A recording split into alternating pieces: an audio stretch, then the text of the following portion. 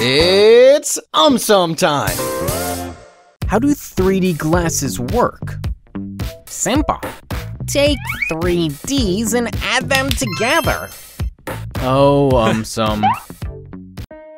As our eyes are slightly apart from each other, they see two slightly different images. Our brain receives these two images and puts them together in a single three-dimensional image. This helps our brain in depth perception. In 3D theaters, two projectors which are synchronized with each other are used to project two different views, each with a different polarization onto the screen. Now, the 3D glasses which we wear contain lenses with different polarization. Each one of them allows only a single image of a specific polarization to enter our eye. The other image of a different polarization is not allowed to enter. The rest is taken care of by our brain. Hence, we are able to watch 3D movies. This is how 3D glasses work. To buy AumSum merchandise, visit AumSum.com. Why is glass transparent? Give me minimum 5 years to unravel its mystery. Alright, now listen. Any substance is said to be transparent when particles of visible light called photons are not absorbed by the substance and thus they easily pass through the substance. However, if the photons get absorbed, then the substance is said to be opaque.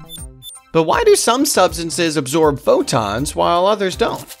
Whether a substance will absorb the photons or not depends upon the gaps present in between the orbits of electrons of that substance.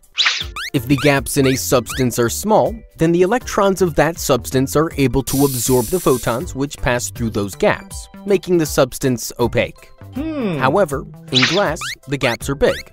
Hence, most of the photons do not get absorbed. They easily pass through those gaps, making glass transparent.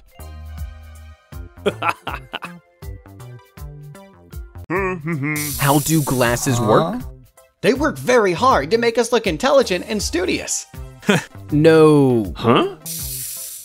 When light from an object reaches our eyes, the cornea and lens refract the light. In a person having perfect vision, the refracted light is accurately focused on the retina. The retina then sends information to the brain, informing it about the object. However, in some people, the light does not get properly focused on the retina, causing blurry vision. When light gets focused before the retina, the defect is called myopia. Myopia can be corrected using glasses having concave lenses. Whereas, when light gets focused behind the retina, the defect is called hyperopia or hypermetropia. Hypermetropia can be corrected using glasses having convex lenses. Apart from these, there are other defects also like presbyopia and astigmatism, which can also be corrected using glasses having appropriate lenses.